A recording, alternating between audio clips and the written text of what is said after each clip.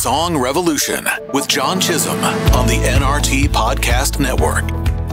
Hey everybody, John here again with Song Revolution. Thanks for taking a little bit of time to hang out with me here. You know, this company, Nashville Christian Songwriters, exists to empower you, and we do that in a lot of different ways. We have a lot of great free material. We've got some premium programs, including our NCS Pro Song Mastery. We're working now to fill our January groups. There's just a couple of spots left, so I hope that you'll consider that. More information later in the show.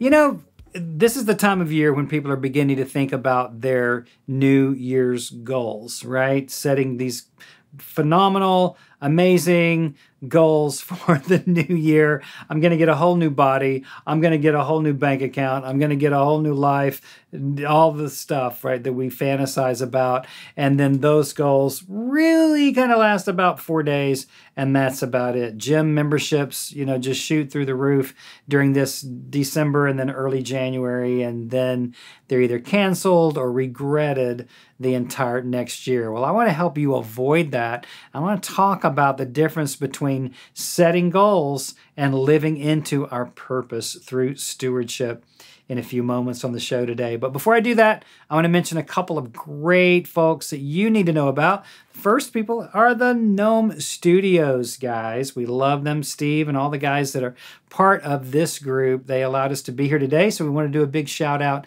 to Gnome Studios in the heart of Nashville, almost downtown. You can see all the big stuff from here, and it's a great, cozy little studio tucked in to the downtown area of Nashville. So check it out. If you come to Nashville and need a studio, check out Gnome Studios. And then some other folks that I really love, I went after them to be a sponsor on our podcast, are the great folks over at Music City Acoustics. You can find them at musiccityacoustics.com. When I went to trick out my own office studio, my podcast studio, I checked into them, and right there on their website is the coolest thing. You can just give them the dimensions of your room, and then they will send back in a day or so a CAD drawing of what you need to reinforce the sound in your room. Whether you have a home studio or church, an office, or I like to say a Winnebago, a noisy Winnebago that you want to get some good sound treatment for, check out musiccityacoustics.com and tell them I sent you, mention the Chiz Pod, and they will give you a great deal on your first order. So thanks, you guys. Hey, so what was really on my mind to talk about today is creating a successful songwriting strategy for 2023. Here we are. This is being released on December 30th, so we're just on the cusp of New Year's, and I don't know about you, I always feel energized. I don't know what it is about January. It's my birth month. I don't know if that has anything to do with it, but I feel like the slate has been kind of wiped clean. Maybe it's cultural programming. I don't know, but I always feel kind of fresh and new and like everything's been reset. Like, you know, in the Bible, when the Jubilee year happened, you know, all the debts were forgiven, the land returned to its owners, right? It was just a great, great time in Israel. And maybe it's a little bit of that for me. I feel like things are just kind of fresh. We can start over. We can do something new and better than we did last year. So I'm always kind of excited when January rolls around. But I've learned enough about myself to know that I'm really terrible at setting goals. Let me rephrase that. I'm terrible at keeping my goals. And I've really learned that for me, goals really can become discouraging because you start kind of missing the workouts in the morning. You start getting back on sugar or diet drinks or whatever it is that you struggle with and wish was out of your life.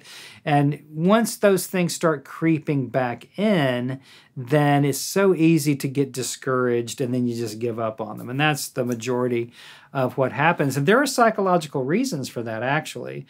Our bodies have become so accustomed to the sugar, to the carbs, to whatever it is that we're putting in it, that when we begin to deny it, especially when we just go cold turkey on this stuff, your body rebels, your mind rebels, the actual physiology rebels against those kinds of changes. And so what I've what I found works better for me is to set New Year's intentions. And there's a nuance there because the intention means that it is a long game. It's a long range goal that I can then back up from, kind of retrofitting what I need to do each day to live into that intention. And so if there's a day or even a series of days that I'm unable to get to working on that, it doesn't mean that I've failed.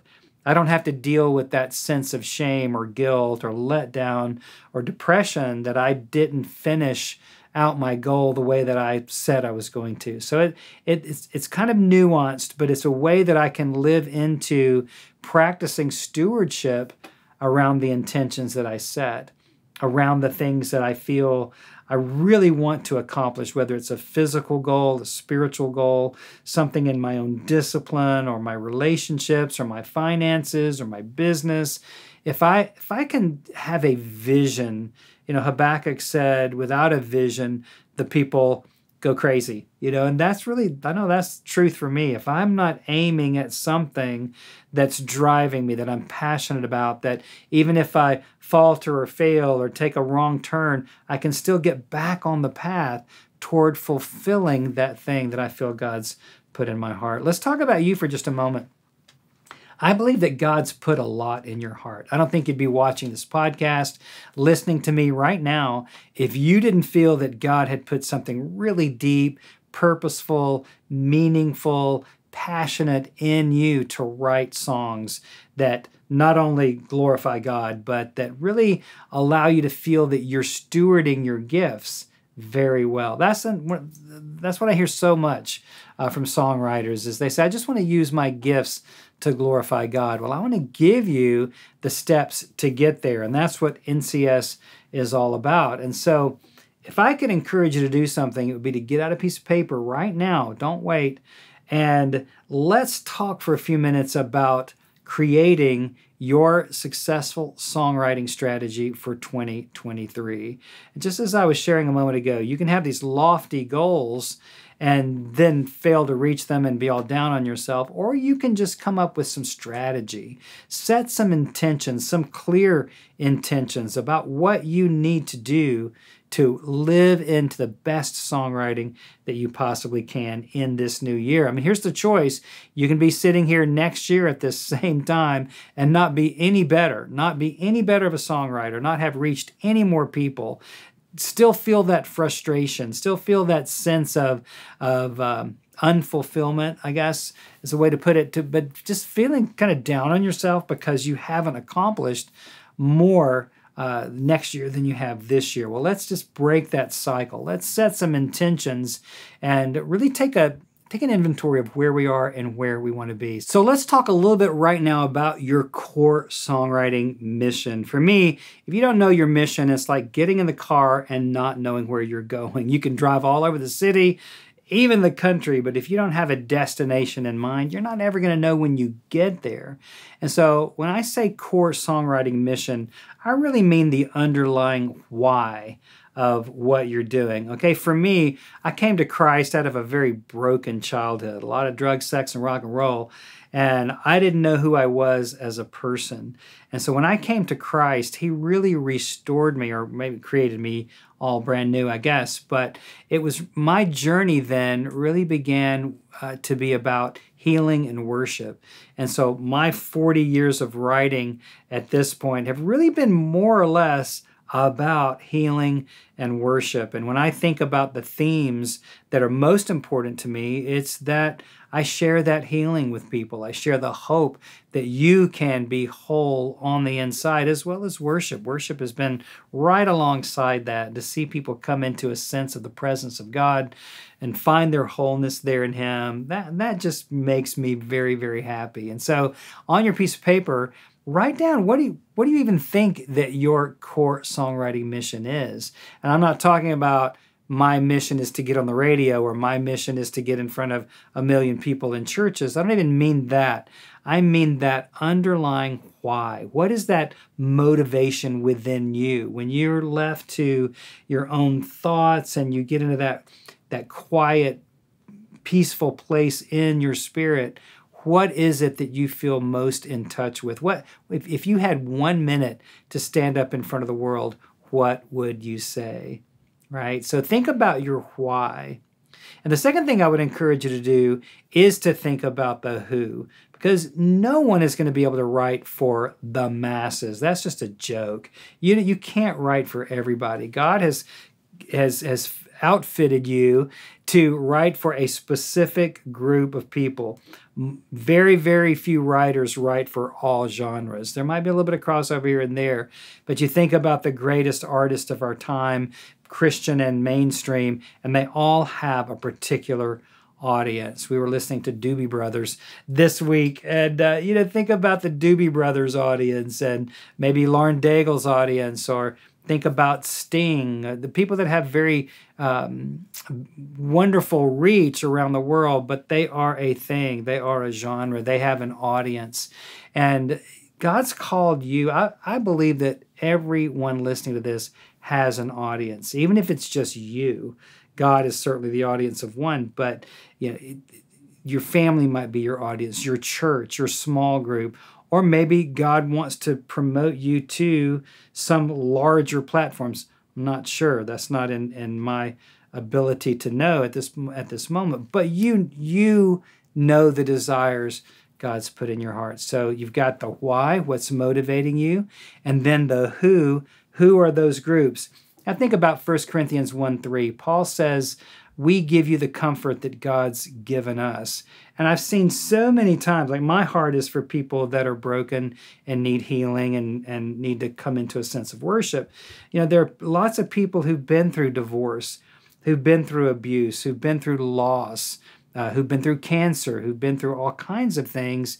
And once they come into a sense of wholeness in themselves, often they really long to bring that to other people. And that's, like Paul said, giving the comfort that God's given us. So what is that in your life? What is your real testimony? You've got the why and the who, but who do you take your why to? How does that happen for you? So think on your piece of paper, best you can, write down even just a few sentences, your why and your who. Who is the audience stylistically? Who is the audience as far as your message goes? You're going to be a lot further along. And then the third thing is your how. Everybody needs to know their why, their who, and their how. How do you plan? What kind of strategy can you begin to imagine that would help you to reach these intentions that God's putting on your heart for 2023. The music business really is not mysterious. It exists through discovering your mission, developing your skills, producing some kind of product with your songs, and then engaging with an audience. It's really as simple as those four things. We can get a lot more granular with all that, but it really exists in those four things: mission, building your skills, production, and engagement. So that becomes the how. And that's where we come in at Nashville Christian Songwriters. Everything that we offer is really to help you engage with those intentions. And one of the things I wanted to share with you today before we bring this thing to a close is our NCS Pro Song Mastery Program. It's helped people become Grammy nominees, make recordings, release singles, incredibly level up their local worship song leading, and I want that for you. So I want to encourage you to make investigating NCS Pro Song Mastery part of your 2023 songwriting success strategy. Look in the description and the show notes, set up a phone call with us, and we just want to walk alongside with you to help you invest in yourself and in the audience that's waiting to hear about your life, that's waiting to know your why, and to hear all the wonderful messages that God wants to bring through your life. All right, thanks so much for being here. I'll see you next time on Song Revolution. Hey, thanks for joining us on the show today. I hope that you'll jump over to NashvilleChristianSongwriters.com and check out all the resources there to encourage you in your own songwriting. And if you like what we're doing, why not share this episode out on your socials? You can find the link in the show notes. We'll see you next time.